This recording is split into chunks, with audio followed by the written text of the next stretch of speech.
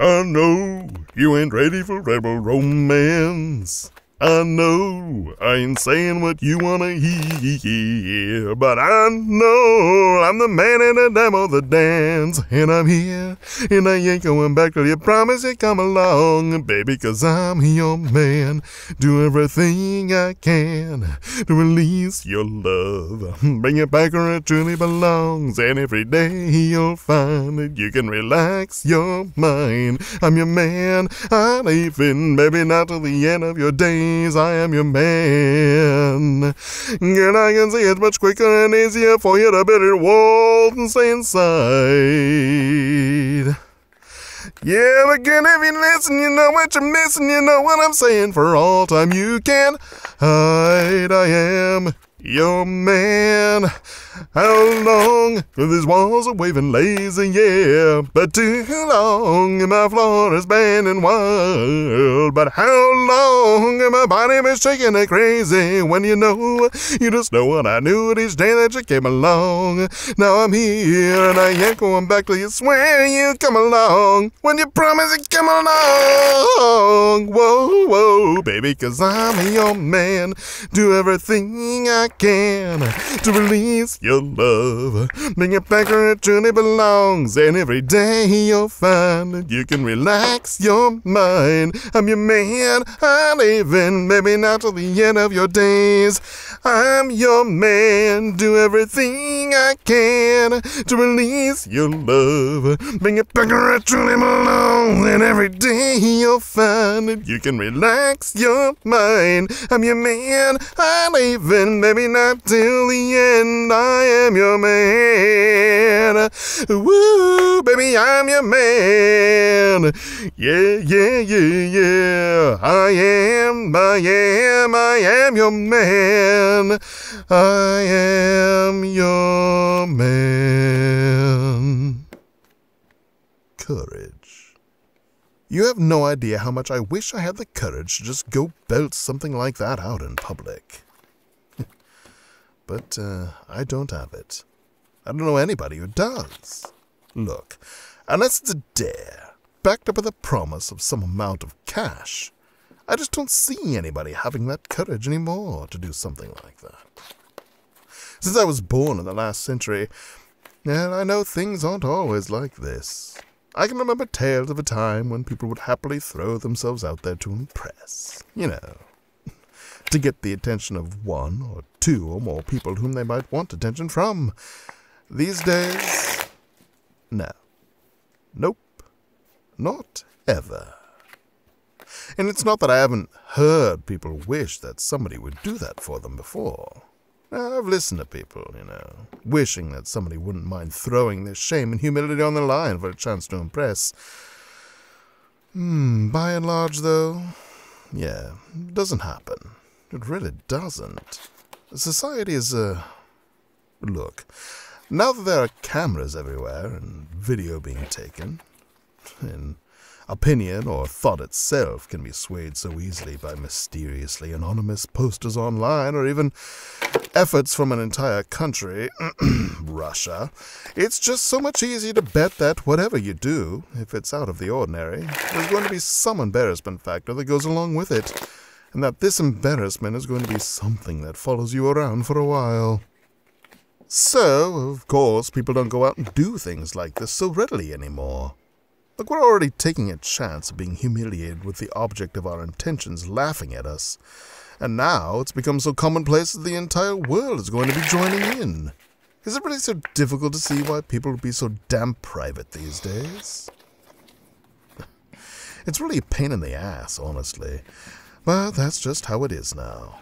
While that one touch of singing might have been considered a sweet tribute to a single person in mind before, these days that single person you had in mind is surrounded by virtual people who are going to be quicker than lightning in offering up their own opinion on whatever your good intention might have been. Color it up in a way that neither you nor the person you had in mind to pay in tribute to could even imagine. And, since they are there virtually, they're going to be hearing about such things that you did secondhand, and be able to dissect something they weren't even around to witness, and draw their own conclusions. as well as pass those conclusions on to the public that the person in mind associates with regularly, snowballing your entire act and making it into something negative, where originally, as you well know, it was not intended to be in the slightest bit. Now, why the hell would they go out of their way to do that? Jealousy? Maybe. Protection? Possibly. An inherent need to be involved in something that had nothing to do with them, wasn't intended for them or directed towards them in the slightest? Oh, obviously. Boredom? Well, we all get bored. It's got to be one of those things. I've lived for a while, in my time of living as an adult, and, well, even as a child. Humans really think that they need to get their 2 cents into things. People feel like everyone needs to hear about their thoughts, their opinions, and don't pretend you don't know that already. Crap. It's what opinion columns in the paper have been about for, well, ever. Some people take time to back things up with evidence. Facts. Essays, if you will, on matters. But don't dismiss the fact that an essay, largely, is written to disprove something that has already been established as the normal. Increasingly, I see more essay and rebuttal to things than I do agreement. And when that rebuttal essay is presented virtually, it means it gets buried almost immediately in the World Wide Web. And the makers of those rebuttals, while overlooking the fact that they've just altered the view of something and can now slink back into the hole of wherever the hell they come from in the first place, become increasingly desperate to have their brilliant observations known to a wider audience. Hopefully one that will acknowledge their forward thinking and follow them throughout life. These days, that's not unnatural. We all do it. We all do it now. Yeah, it's the basis behind message boards, texts between family members, chat rooms, even work relationships. Hell, half of marriages dissolve these days because neither party can stand to let the other one have an idea about something without throwing their own bullshit into it. And I know. I understand. It's not all bullshit, of course. No.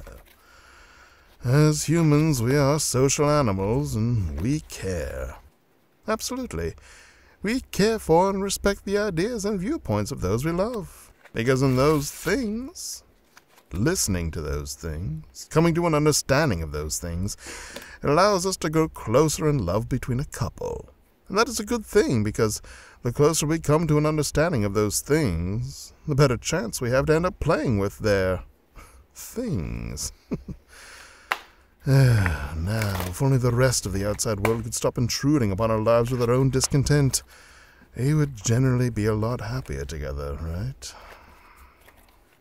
But, since we are in the now, and forever moving forward, we just have to deal with developments as they arise, and hope to God that we and the individuals we care about closely can come to grips with reality as it becomes such a thing. This PC culture we live in will be the death of us, you know. We're so accustomed to having our meanings and feelings hidden behind happy, non-offensive words that we are losing the basis of honesty itself.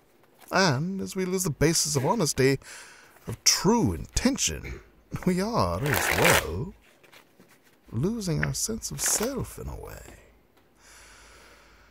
And as we continue in this manner, we are losing courage. How much have we lost, I wonder, when it is the truth that few of us have the courage to even sing a song to someone without request anymore? I do wonder. And now, so do you.